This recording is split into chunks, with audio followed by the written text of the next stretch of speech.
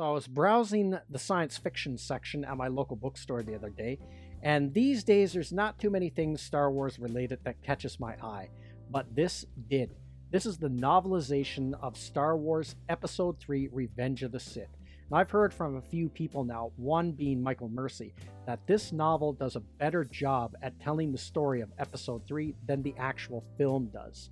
And when I brought the book up to the counter to pay for it, the girl that rang me through, she praised the book as well, and she even said it was better than the movie. So this is one I'm definitely going to read at some point this year.